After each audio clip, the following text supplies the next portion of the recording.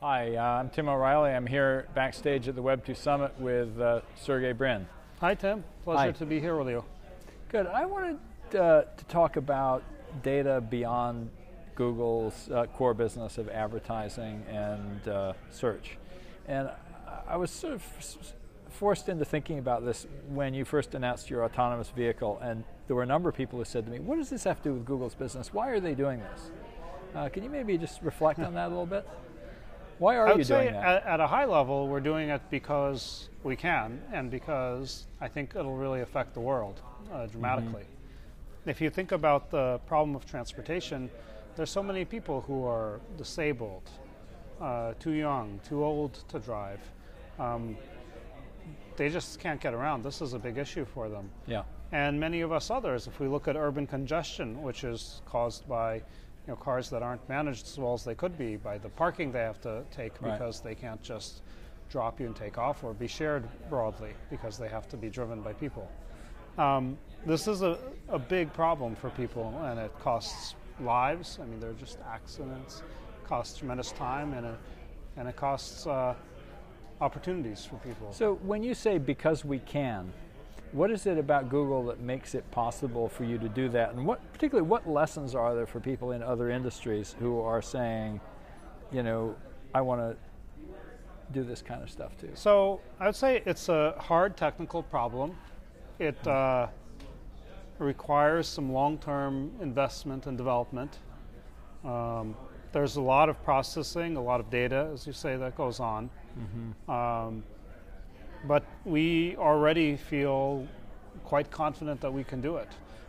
Even starting with, first of all, the folks who work for us previously won the DARPA Grand Challenge, as you know. Then we had a project where we had them drive 1,000 miles without intervention, and they were a challenging 1,000 miles, and it was done successfully. And putting together all of that, putting together the car control systems, the sensor systems, and all the processing it takes to understand that. Putting that all together is something that we feel we actually have the resources to do. So in terms of big areas that are googly, one of them seems to me to be healthcare, and yet you guys pulled back on Google Health. Are you going to go back into healthcare in some new way? Healthcare is obviously very important, and I don't know if you saw, my wife is working obviously in healthcare, and she cares about it. But it's as much a kind of policy, a regulatory kind of question as it is a technology one. I mean, ultimately, if you think about even things like electronic medical records, they're tiny amounts of data by any reasonable standards. I mean, compared to, say, Gmail. Right, but there's still sort of this similar idea of evidence that creates feedback loops, potentially. I was talking with somebody at GE recently, and they were talking about the change in the paradigm that needs to happen in medicine from, you do diagnosis and then you do treatment, to you're continually doing diagnosis, you go along to see if what you were doing worked. And that's a lot more like the way the web works. And so these sort of feedback loops in data. I think that's true, and perhaps we should participate, but there are tremendous I think national and international policy issues with healthcare in terms of, who pays, where the incentives are lined up, what are the regulatory barriers. I just had dinner with somebody yesterday who's in the healthcare space, and they were trying to digitize their hospital and have doctors enter electronic records rather than handwritten. And it turned out it really killed their productivity because the doctors were actually filling everything out instead of like the patients. Like they wouldn't let the patient type in, well, I have this, and this is my age. The patient would have to speak to a doctor. The doctor would type that all in. And for some complicated set of regulatory policy issues, they didn't feel like they could let the patients do it themselves. Gotcha. So there's some barriers to be removed before you can really... I think once you start... and I mean, that's not to say that we would never do anything in health, but I think that it's. I'm not sure that healthcare is primarily a technology issue at this point. Yeah, or at least that part of it. You said you're working on research projects any of them you're willing to share any tidbits about? Let me see. I think there's one that not quite yet, but give me toward the end of the year. There's one of them that will probably come out. Sorry, there's not much. All right. Okay. Well, you'll see one of the existing Google products. I think adopt one of them in the next before the end of the year. All right. Great.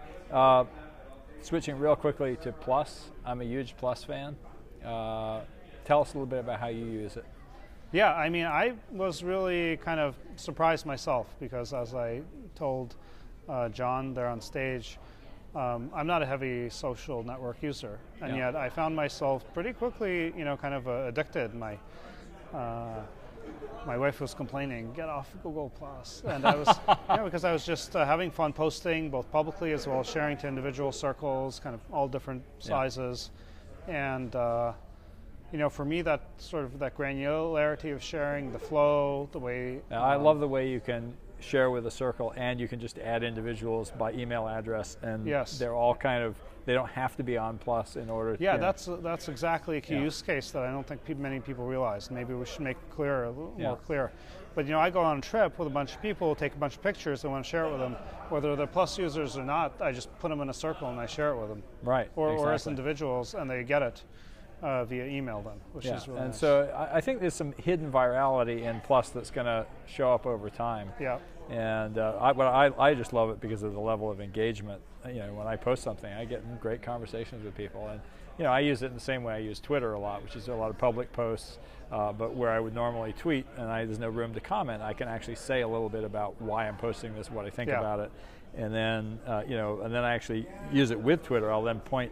Rather than to the original post, I'll point to my Plus commentary. And it's a really virtuous circle. It's working really well for me as a social media tool. Yeah. So I'm optimistic. And you just have a lot. The level of scrutiny is kind of crazy. Yeah. But anyway, it certainly feels good to me when we've developed something that I find so valuable personally. Yeah, I think so too. Well, thanks very much. Thank you very much. I appreciate you taking the time.